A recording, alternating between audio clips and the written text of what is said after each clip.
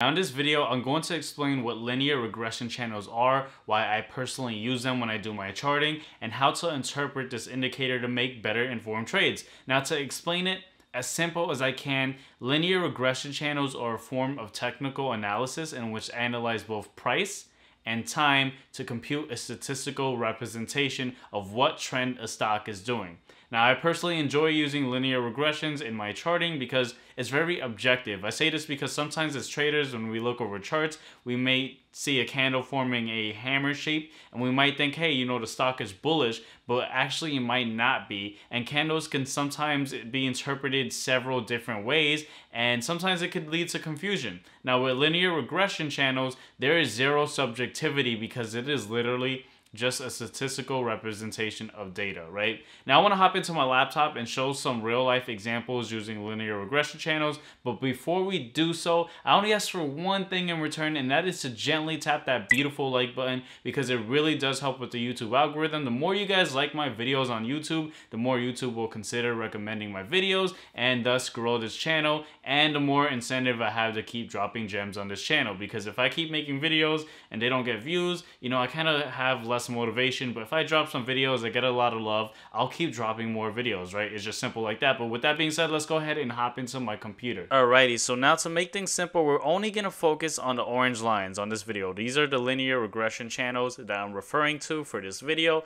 Everything else you see is not what I'm focusing on, right? Because of course you got the actual chart price patterns for the stock, and then you have other indicators that I use. For example, you see that green line over here, that's another indicator. We're not going to be talking about anything else but these channels, right? So basically how it works is that you see that it has this mean line, is right? It's like the average of what the stock price is doing, right, over a period of time. Now what I like about this indicator using linear regressions is that whatever aggregated periods you use, it does change the data. For example, if we're looking at, right now we're looking at a 5-year 1-day chart. So this is how the the linear channels look for this chart. Now if we go to a 5-day 5-minute, you see that obviously it kind of changes, right, for the intraday trading, right? So I like that it trades for the aggregated time periods that we're looking at.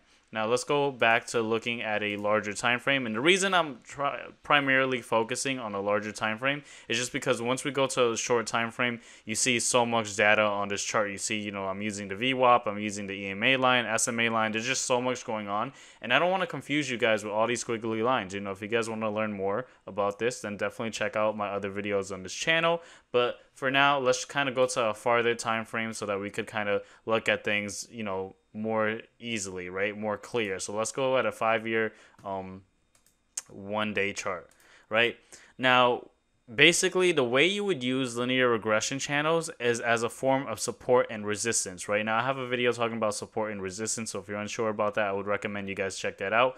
But stocks, they have supports and resistances, and you could see that over here, this area right here, it had, the major sell-off of the pandemic, right? This was basically early February, late March, and this is where, things are at mid-February, late March, right? This is the whole sell-off that, was crazy. Biggest drop in a long time, right? And we could see that drop was, that was a crazy drop. Anyways, you could see that the linear regression channel already factored that in as, a support, and you could see that the stock bounced off this area, right, and continued, and then we went back to the middle line where now it acts as sort of a resistance, and you can see that we're kind of having a hard time breaking this resistance area. You see that we haven't quite touched it. We went down, we almost touched it, went down. So again, just like any other form of technical analysis, you definitely have to take things with a grain of salt, right? Like I said, you want to wait for confirmation and validation, right?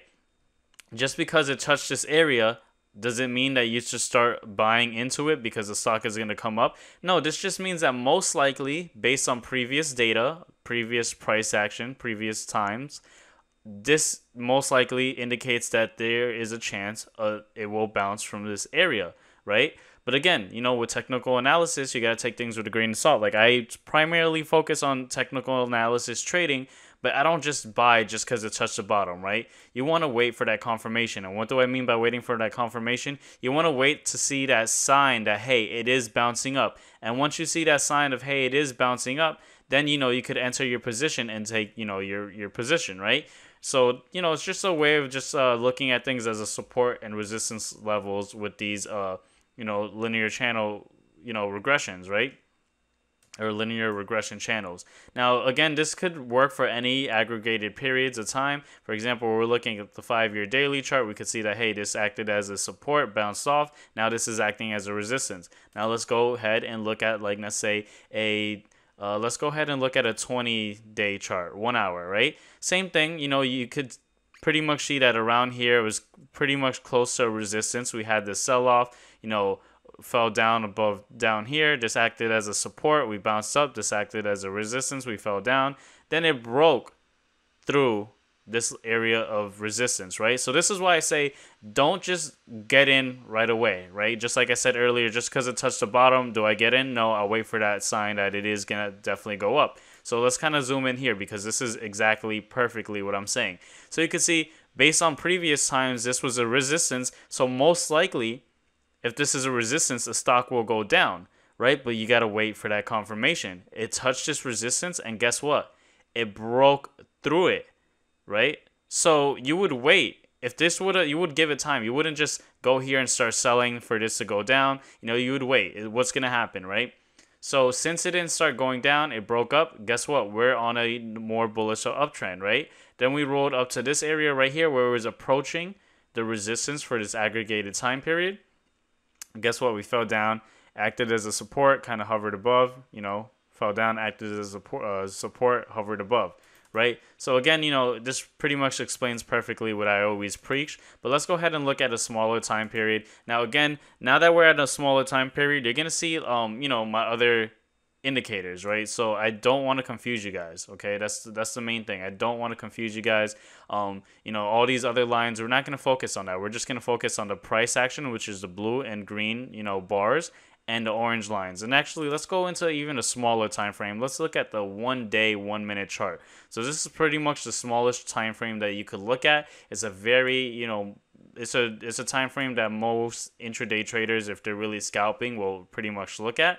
And we could see that, you know, again, it does act as a support and resistance level. You could see that at one point it hovered around here, acted as a support, started going up. Guess what? It's almost approaching this resistance, had to sell off, and then, you know, again, touched this area of support, broke down, you know, touched this area of support, started going up. So that's pretty much how I use them. Again, with technical analysis, you know, you got to take things with a grain of salt. That's why I use a multitude of other indicators. Now, I don't recommend that you guys just flood your screen with a whole bunch of indicators. But I just like to use these indicators a lot. Like I said, I use the VWAP. I use the linear regression channels.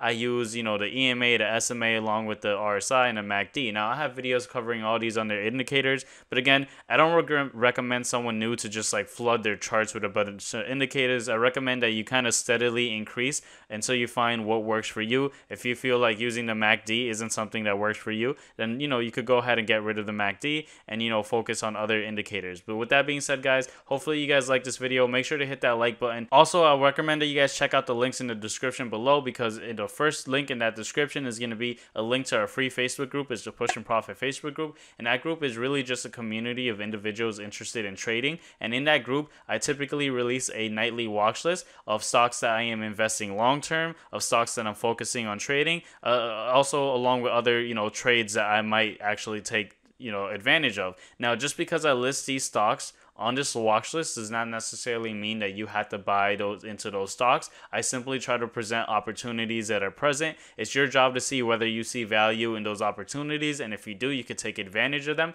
If you don't see value in those opportunities, you don't have to trade what I am trading, right? That's just something that I just provide for the group. Also, if you guys also check the other link in the description, is a link to Webull. It's another trading platform that I use, and if you guys sign up and deposit $100, you guys will be eligible to receive one free stock valued up to $1,600. And when I first signed up with Webull, I got a free share of Google, which was worth like $1,200. I even made a whole video covering that topic. But if you guys are interested, definitely sign up with that link below so you guys could, you know, help me out and also get a free stock of your own to fund your trading. And with that being said, guys, again, my name is Justin from Push and Profit. Hope everyone's having a beautiful day, and I'm out. Take care.